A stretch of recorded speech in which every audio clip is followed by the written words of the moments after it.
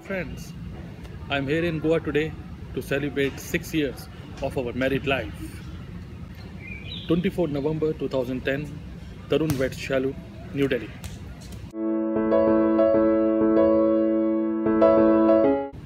24 years old Bania wedded a 23 years old Sadarni with mixed rituals, Hindu and Sikh.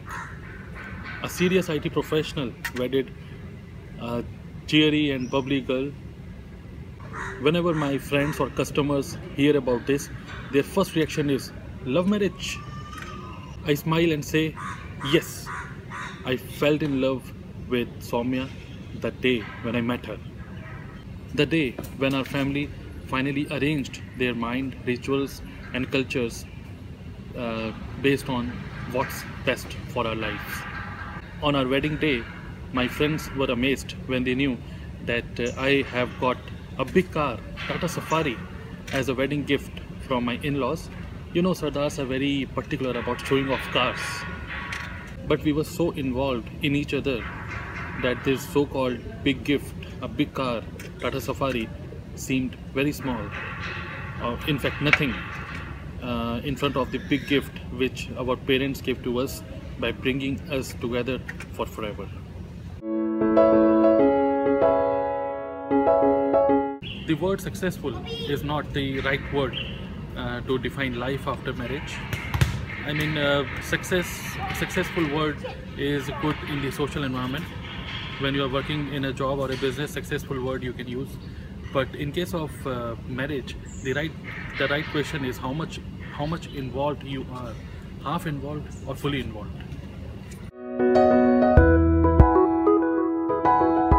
A person get involved in various kind of relationships like parent, neighbor, friends, sisters, siblings, haters.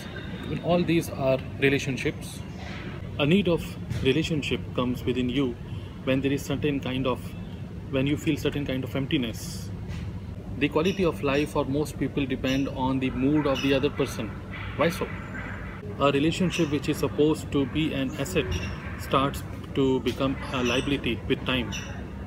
We build a relationship in pursuit of happiness, but slowly you see that this turns ugly. Now what about marriage?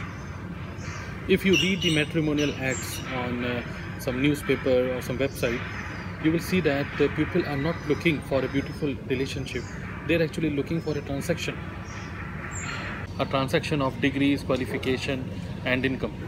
All such marriages which are arranged based on such transactions are most likely to have friction in long run. I see that a few of my knowns are already feeling this kind of pressure.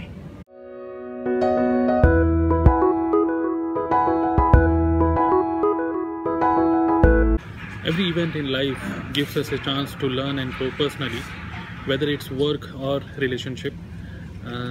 Every person you meet has something to offer. The key is to keep your senses and perception sharp. Marriage is a huge event. It's an event which ties two people together for forever. Unless and until you don't get fully involved in a relationship called marriage, there could be no joy for the rest of the life. My 6 years with Soumya and 5 years with Kabir have been full of learning. These people are full of energy.